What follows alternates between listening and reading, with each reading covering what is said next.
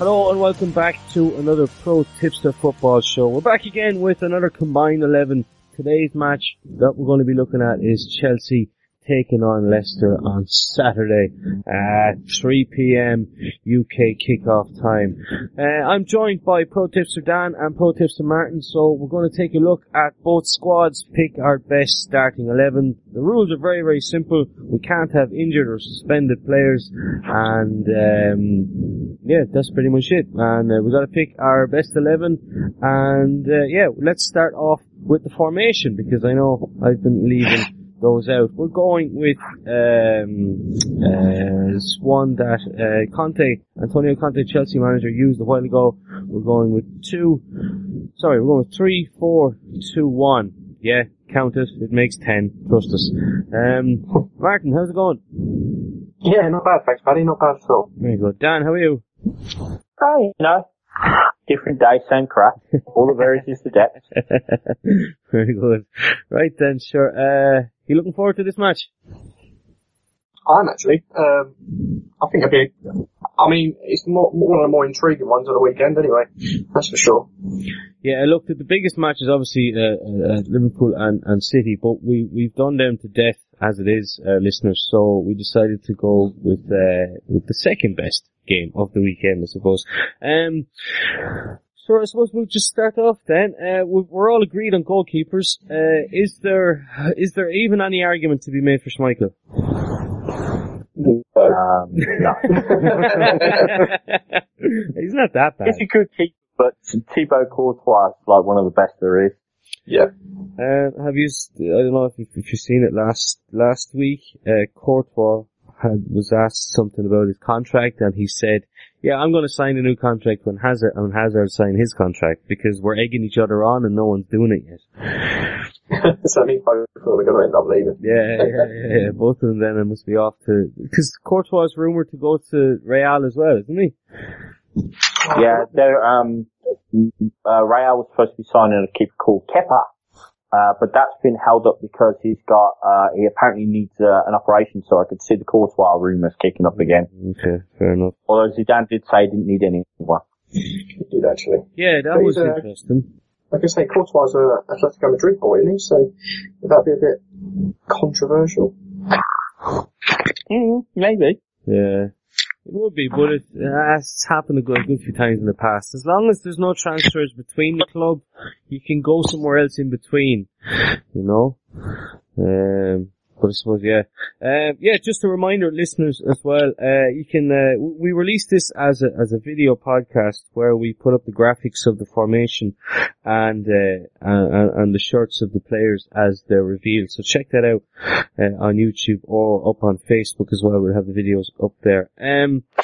Now, we have differing opinions on our back three. So, Martin, let's start with you. Who have you gone for? Gone for Azpilicueta, Maguire, and Christensen. Dan, what's yours? Azpilicueta, Maguire, and Gary Cahill. I'm going to say it that way just to annoy you. Gary Cahill.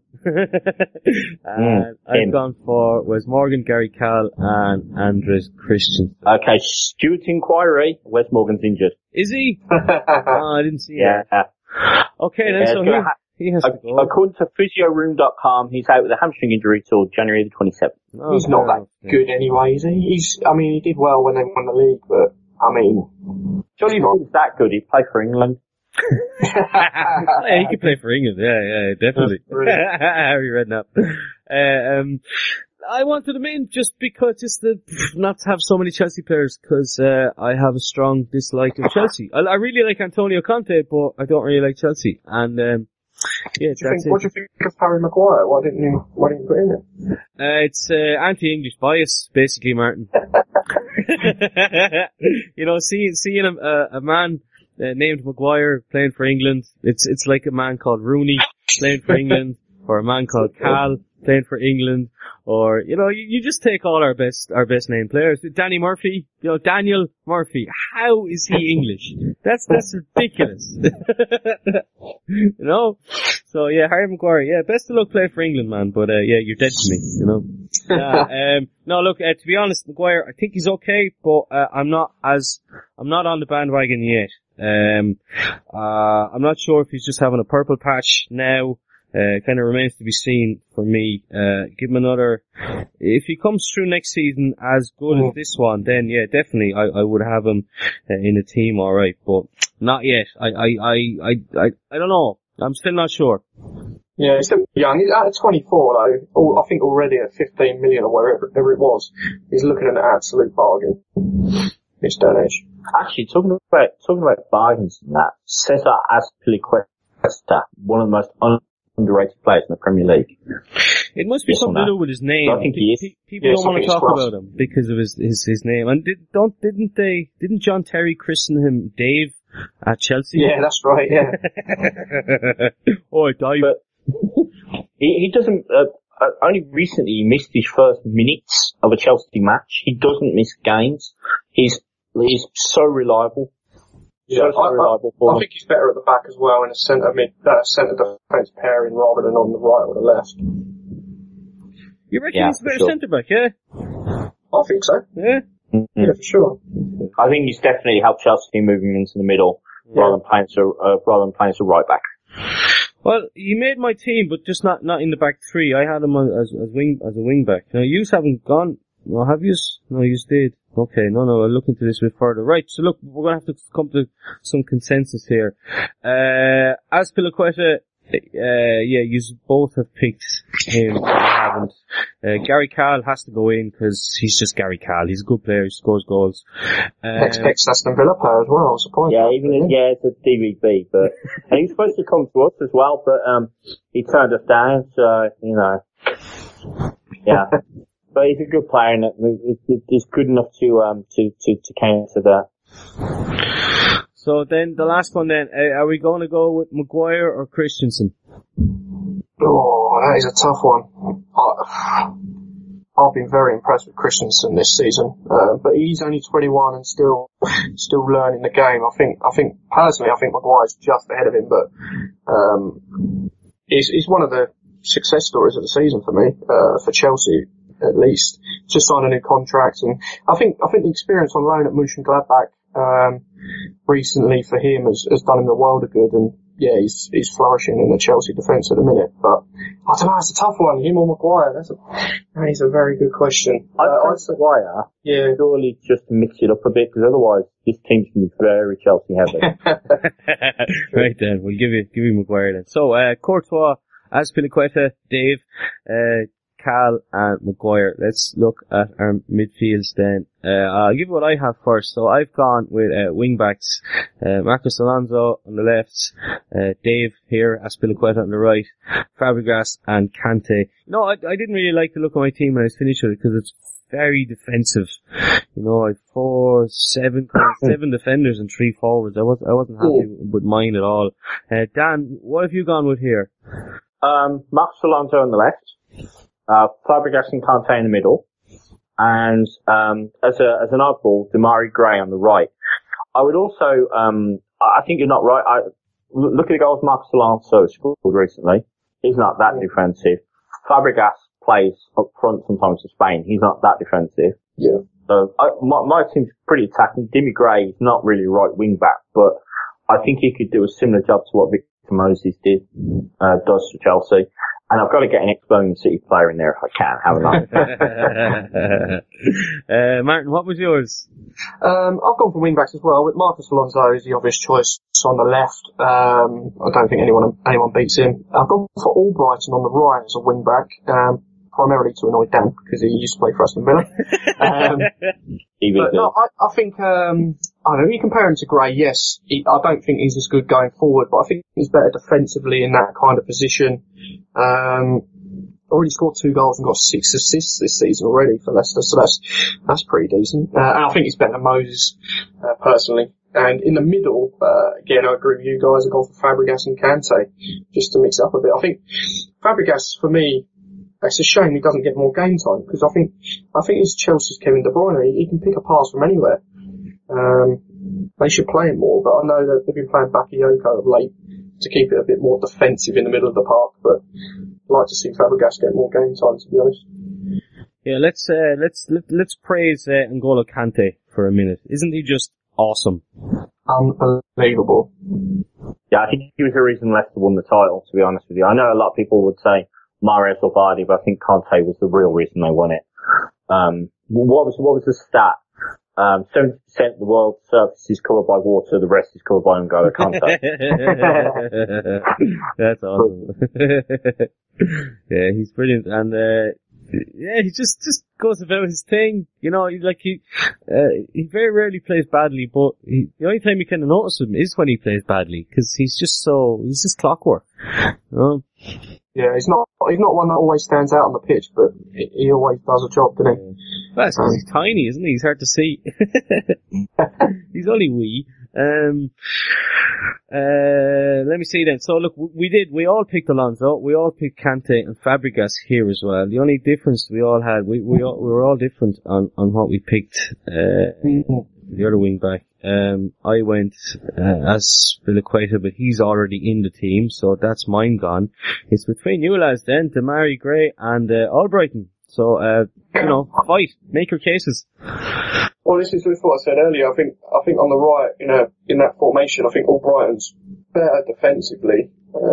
And he's not bad going forward, but Demarai Gray is the better player in my opinion.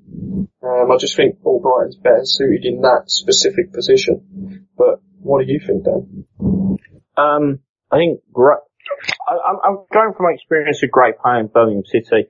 Gray's very disciplined as a player. He'll track back and he'll help his defender. He's got blistering pace going forwards. He's improved so much as well since he's moved to Leicester. Now he's getting regular game time. You can see he's kicking on again. He's getting better and better. Whereas, Albrighton's a DVB. Well, I think Paddy, the only solution, if I think Albrighton and Dan thinks Demarai Gray, then you've got to make the deciding choice. Martin, I'm going to use a little bit of your argument against you, because you said Gray is the better player, but Albrighton is better in this position. But, is it really about positions with us? Regular listeners will know it's the formation is basically there just so we can get in as many good players as possible. So, if we want to get in as many players as possible, then we have to go with Dan's choice then. Fair enough. Yeah, one DVB in the team's enough, thank you. I'm too far away to argue that properly. Thanks for listening to the ProTipster Football Show. Check out ProTipster.com where you can earn money by sharing your tips and coupons. Sign up now and get our free daily newsletter where our experts share their tips. Go to ProTipster.com for more details. This might get a little boring, but we've gone for the same front two, and no, we haven't. I've gone for something different. So we've gone for the same two. My striker is different. Let's pick one each. Martin, tell us all about Riyad Mahrez. Why you picked him? Because he's unbelievably good. There's no other explanation. He's just an absolute delight to watch on his day. He had a bit of a sticky patch a while ago when he didn't look like he could be bothered, and he looked like he was, trying to force a move out or something like that. But now, under Claude Puel, he's playing a little bit further forward in this type of position that we put him in. And yeah, I think he's back to his best, and probably, likes of Chelsea maybe might be interested in him. I just don't think there's anyone better in the Premier League alongside Hazard in this kind of position. Who else would even have a shout here? Would Pedro? No. Willian maybe. Maybe, but when you've got Mahrez and Hazard, who else are you going to pick? Yeah. Two of the consistently best performers in the Premier League in the last couple of years. That's what it is basically, isn't it? It is exactly that. Both of them sort of carry their teams half the time as well. Like if they both play well, then their teams more often than not end up winning. Dan, is there any way of stopping Hazard? Tempting with a transfer contract. Because I think he went through a sticky patch with Chelsea, and it looked like he was going elsewhere, and he wasn't. His mind didn't seem to be on it. And I think he, because there was all that stuff about him being a snake, and I think he fell out with Mourinho a little bit, and I think he's one of those players you've got to manage carefully, because if he doesn't want to know, he just does not want to know. He's come a long way since kicking that Swansea ball boy, isn't he? Yeah. Sure. Never forget. Never forgive. Never forget. Yeah. He's amazing. Do you think he'll go to Madrid in the summer? Potentially. I personally think with Chelsea, you need to win a trophy every season to keep players like Eden Hazard, and I fear that they're not going to win anything this year, which will end up seeing them lose Hazard potentially. Yeah, they'll probably try and hold off as long as possible. Wait till after the World Cup and add on another 50 million. Depends on how much he's worth though in this day and age. Like what price would you put on him? What's that website? I'd pay at least as much as Coutinho. So 140 million. What's that? There's a decent website, transfermarket.de, isn't it? It's a German. Transfermarkt. It's okay. It's not brilliant. Yeah, I don't think his values are very accurate. Okay. Let me look quickly. I don't speak German. Let's call it UK. Let me see what Hazard is here at anyway. But yeah, I'd agree with Dan. I'd say it's at least worth the same as Coutinho, if not slightly more. I don't actually know who's the older player. I think Hazard's slightly younger, isn't he? Well, he's contracted until 2020. No. Hazard's what, 27? Is he that old compared to Coutinho? Yeah. 91, yeah. Yeah, they're saying his market value was 100 mil. Yeah. £90 million is what it has there, but it would be obviously a hell of a lot more than that. At least 150 if Coutinho was 140. You know, he'd be more, he'd be 160, 170. But, I don't know, I'd say Gareth Bale will have to go if Hazard comes in, I think. Or maybe it'll be Ronaldo will go. Hazard and Bale. Maybe. Or Benzema. He's not done much recently, has he? No, isn't it strange that they won't get rid of him, Benzema? He's not done anything for a while now. He must have some inside info on somebody there, surely. But everyone has loads of inside info on. Everyone has loads of inside info on him. He's the dirt bird. You know, going off with young, underage. We're probably not allowed to talk about stuff like this, are we? Let's move on quickly then. And, yeah, we've all gone for three of us, sorry. We've gone for, Eden Hazard, Riyad Mahrez. You don't think Mahrez is off to Liverpool, Martin? I just can't see him slotting in there. No, unfortunately. I think he's more suited to like a Chelsea or someone. It won't please Pedro or Willian, me saying that, but not that they're listening anyway. But, yeah, I think he's more suited to a Chelsea than a Liverpool. I can't see him at Liverpool, to be honest. Fair enough. Now, strikers. One striker we have. Who have we gone for, Dan? Alvaro Morata. Why so? Why so? Because Jamie Vardy's a slight douse. So, if you remember, I said last week you can have Coutinho and Salah, neither played. Vardy's a slight doubt for the weekend, so under the rules, not sure we can consider him. And I do like Shinji Okazaki, I really do, but it's not in the same class as Morata. I know Morata's had he had a dodgy game against Arsenal. Probably should have scored more, but he is a good striker. And the only other one Chelsea have got, which is Michy Batshuayi, no. No. Martin, what's your logic here? Yeah, similar logic really. Vardy is a doubt, so that kind of bumps Morata up a little bit based on the rules that we deploy here.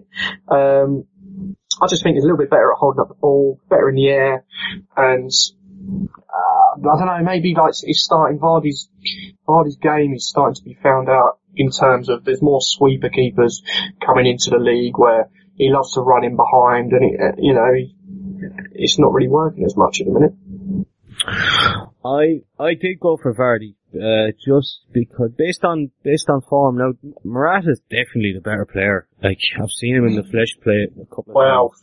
There's your answer straight there. If you're going to consider Albrighton and Damari Gray, then that's Morata. Done. That's fair enough. I can't even, you're not even going to let me try and make an argument, are you? Let me have a look here at quickly at the comparison matrix on Squawka. I really like this. Where's Vardy now? I actually think that Morata and Vardy up front together would work quite well. I think. Wouldn't it? That would be amazing. Yeah. Let me see the English Premier League. So I have the Squawk and comparison matrix open here, lads. What stats should I add? Goals scored obviously has to go in. So 10 and 9 they have. Does this have a shots comparison? Total shots. That's a Mr. Bucket load the other week, didn't he? So. Shot accuracy. Where's that now? This is slip that one in there because you know the stats of the accuracy. So what else do we need here? What else other stats would be good? Goals scored, conceded. That's not good. They're the important ones. So goals scored between the two of them. So 10 and 9. Morata's first there. Total shots 59 for Alvaro Morata, 34 for Vardy. Shot accuracy 55% for Morata and 62% for Jamie Vardy.